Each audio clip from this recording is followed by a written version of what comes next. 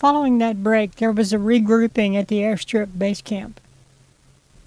There were some new faces, including the Host USMC of YouTube fame. Alright guys, earlier today we went out and did some recon on some of those culverts. We found quite a few loads of the material that they used to carry the drugs.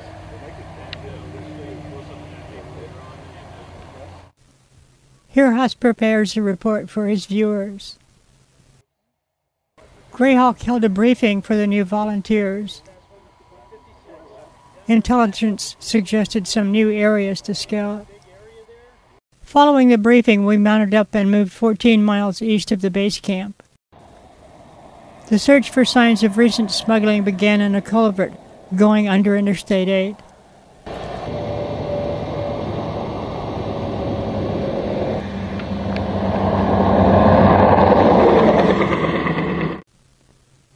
The patrol soon spotted the first sign, an abandoned leather jacket.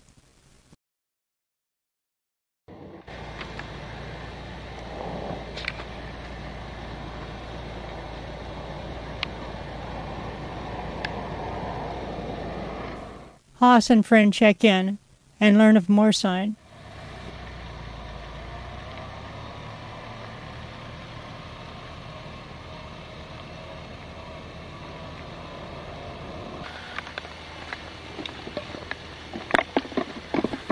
Haas finds a smuggler's jug and disables it.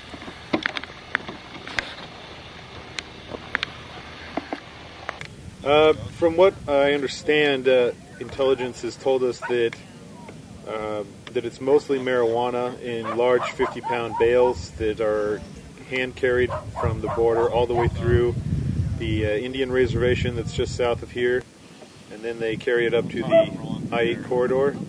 But they've also known to carry things like methamphetamines and cocaine and heroin in smaller amounts than that, but it's definitely coming through here. Pretty much every drug known to man is coming through here. So. How is the contraband transported? From what I understand, what happens is the cartel themselves, they either bring them up in large 300-pound bales, sometimes on the back of all-terrain vehicles, or the illegal aliens themselves as payment for safe passage up to the I-8.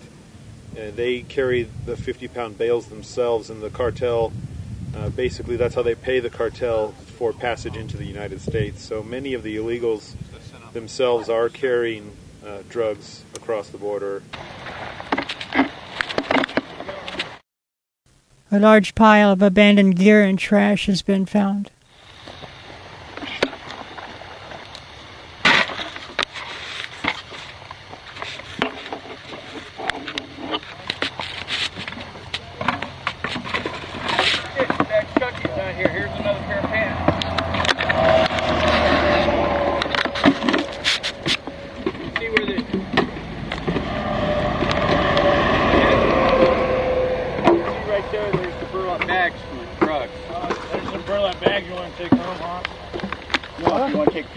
That's burlap bags right over there.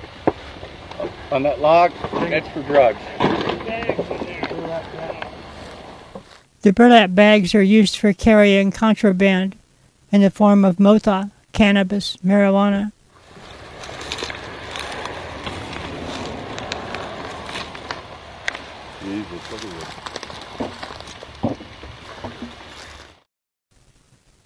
Haas reports his find to his viewers.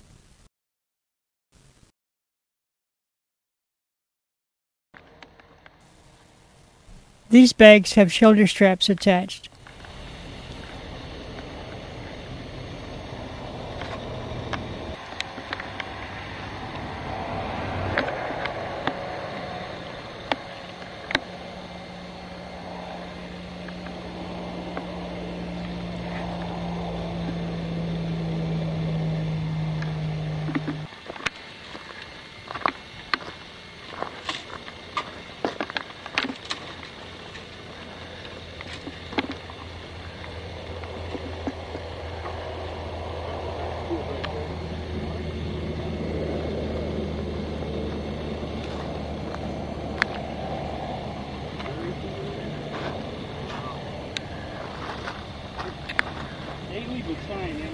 Obviously, we had found a busy transit point where contraband was unpacked. Trail clothes were exchanged for streetwear. Then contraband and contrabandistas would catch rides in on Interstate 8. Unless they're going to truck there and some.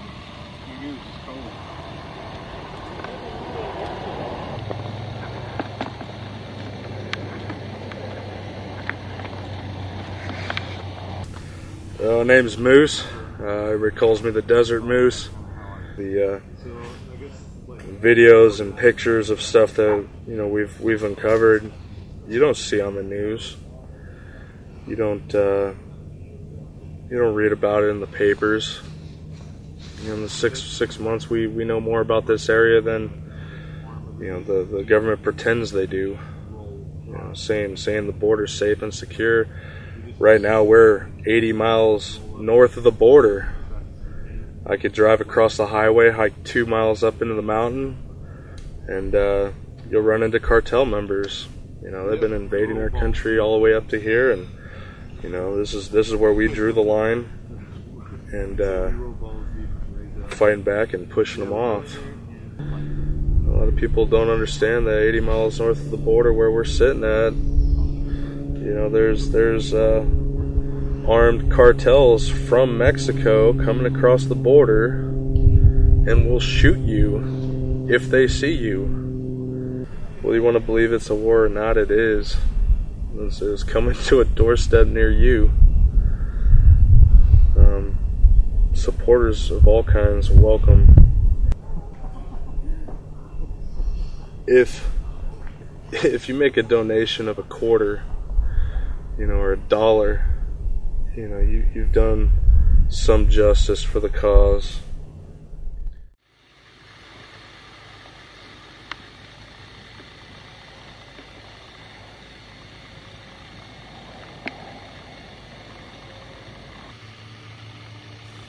Something catches Greyhawk's eye.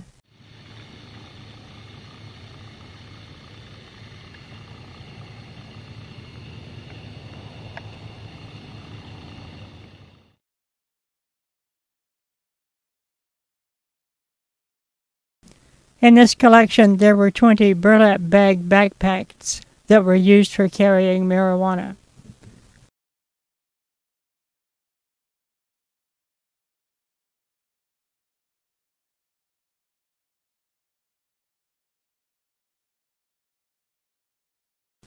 Each bag will contain 20 to 30 kilograms of contraband, or possibly a total of 1,200 pounds of contraband.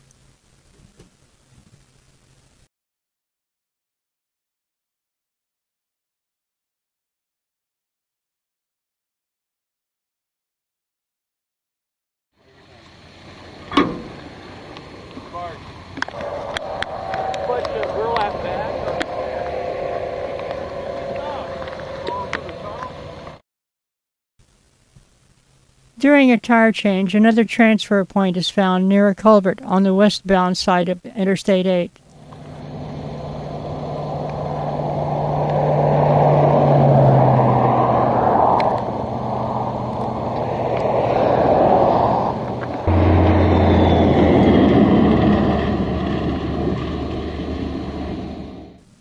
It is suspected that the smugglers came from the south through the culvert, then unloaded contraband from trail packs and loaded it onto westbound vehicles.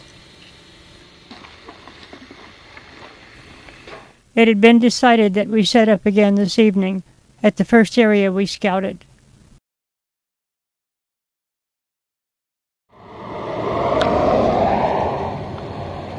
Now we are scouting other locations to make it more difficult for observers to determine the plan.